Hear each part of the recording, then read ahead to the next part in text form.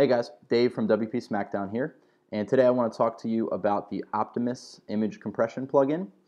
It is developed by the folks over at KeyCDN. They run a content delivery network, and if you're shopping around for a new CDN or you don't currently use one, I would highly recommend their service. It is what we are using right now on WP Smackdown, and we've been very, very happy with it, so go check them out.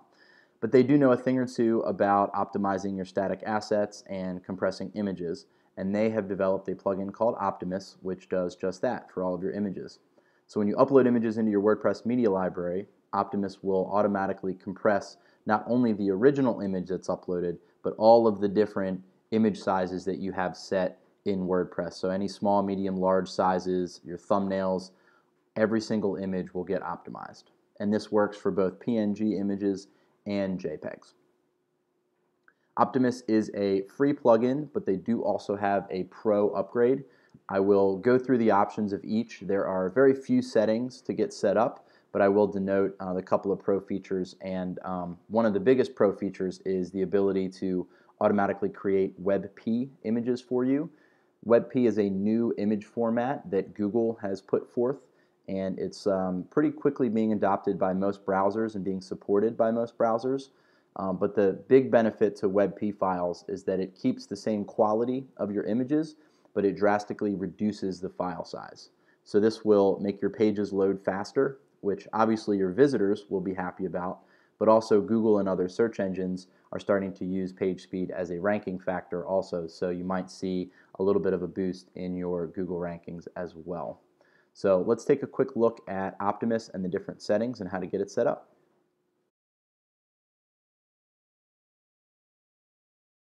Here we are on the plugin screen, and I just want to show you guys how to enter your Optimus HQ license key. Optimus HQ is essentially the pro version. As of March 2016, it cost $29 a month. It's currently on sale for $19. I'm sorry, that's per year, $29 per year, but it is currently on sale for $19 for the year. So if you decide to go with the pro version and you get a license key, you'll come to the plugins page. And I've already activated mine, so you'll see here I have an expiration date. But if you haven't, you'll just have a link right here that says activate. And when you click on that link, you will get an input box here. You'll just paste in your license key and go ahead and click activate. So let's take a look at the settings for Optimus. You can get to them by coming over here to Settings and Optimus. That'll bring you to this page. The first thing you'll notice here is image sizes. This isn't actually an option. This is just showing you all the different image sizes that you have registered to be created when you upload an image into WordPress. So this is just confirming that your thumbnail, your medium large, and your large images will all be compressed when you upload things into WordPress. This option here will not touch the original image if you have it checked, but it will just optimize all of these image sizes up here, but it will keep your original image intact. I would recommend just leaving that unchecked. I don't see any reason not to optimize your original image unless you maybe really wanted to keep some of the data that was in there, but really I would recommend leaving this unchecked. Image metadata.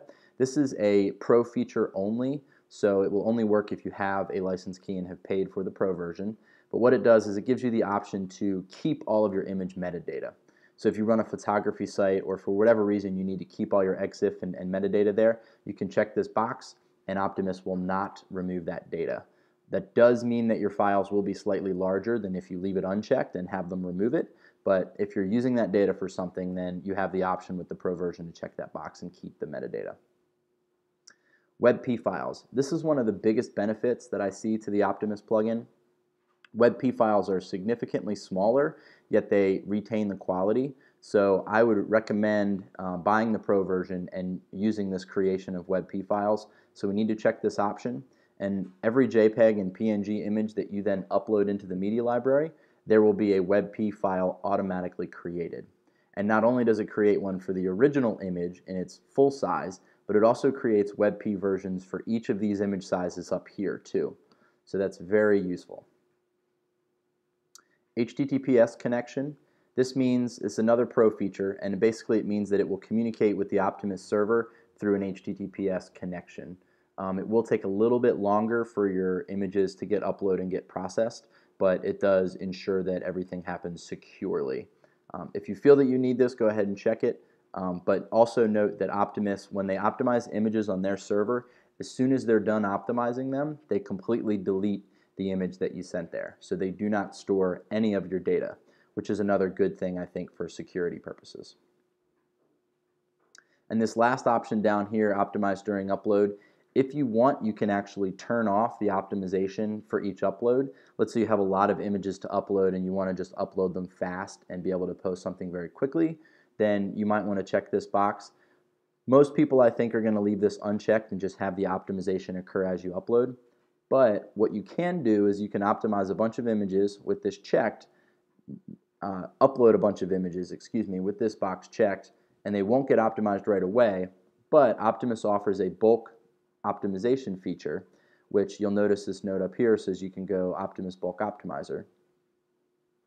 You can also get to that from your Tools menu when you click on Optimize All Images. This will tell you that Optimus found, in my case, 538 images in the media library. And if I want, I can go ahead and click this button and it will optimize all of those images that were in the media library before I started using this plugin. So that's a nice way to bulk optimize everything after you've installed the plugin. And this will keep in mind all of the settings that you've just changed. So let's say you were using Optimus for a while and then you upgraded to the Pro version. Now you can create WebP files. So you go into your settings, you check the box to create WebP files.